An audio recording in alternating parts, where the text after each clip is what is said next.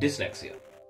The random and unpredictable condition where speech and memory will not behave.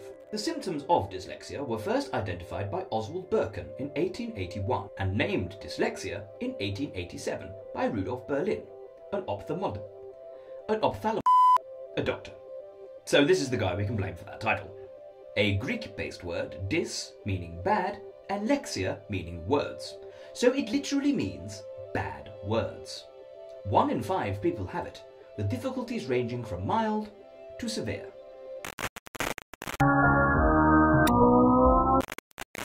I was struck by lightning.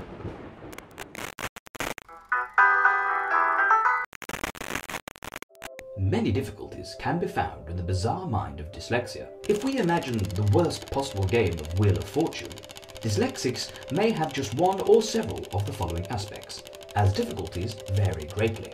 Dyslexia. When most people hear this word, they tend to think of problems reading and spelling or getting letters and words mixed up. But it's more about making sense of what's being read. When sounding out syllables takes so much effort, the meaning can get lost as it affects the way information is processed, stored, and retrieved. Dysgraphia.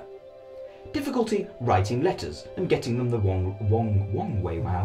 Difficulty writing letters and getting them the wrong way round, such as those pesky B's and D's. Getting thoughts down on paper, remembering the word you want to use and recalling the way it's spelt. Dyscalculia.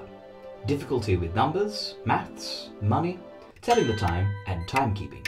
Some dyslexics have more problems with numbers than words, as these too are symbols that may not mean anything to a dyslexic, but can affect their life by making them late for everything. Information processing. Difficulty with written and auditory information. To illustrate this, we need to imagine the dyslexic brain as an old computer when the memory gets overwhelmed by too much information and crashes. Dysmapia. Difficulty with directions, left and right as well as up and down. For many dyslexics, left and right can remain a mystery for their entire life, which may be shortened on learning to drive. Visual stress. Text can appear distorted, move or blur, and sometimes words may try to escape the page completely. Communication.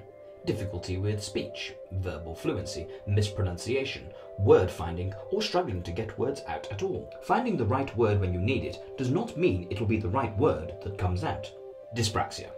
Fine and gross motor movements and coordination. May affect writing, riding a bike, balance, coordination.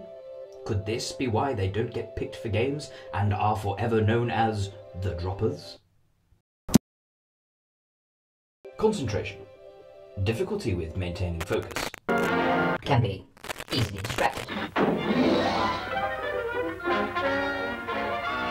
If we are to believe the storybooks, those were the good old days when men really were brave. Then the world was inhabited... Hey, you, come on, over here. Stress. One of the main problems for a dyslexic is handling the stress caused by day-to-day activities. Even so-called simple tasks such as remembering or prioritizing work can have the dyslexic pulling their hair out. Memory. Memory information not found. A dyslexic brain thinks differently. I'm dyslexic. Today's technology can make a huge difference to a dyslexic's life. But in the past, when it was not recognized by the education system, children were believed to be just lazy daydreamers. Being a daydreamer and seeing the world differently can have its advantages, as dyslexics learn best through creative processes. When they use learning methods that fit their thinking style, they can excel at many subjects. Storytelling, acting, photography, art, design, architecture, engineering, customer service, sport.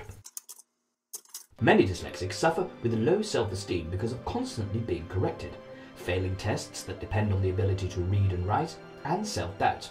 There is nothing wrong with being dyslexic. We just have different software. We are Macs in a PC world.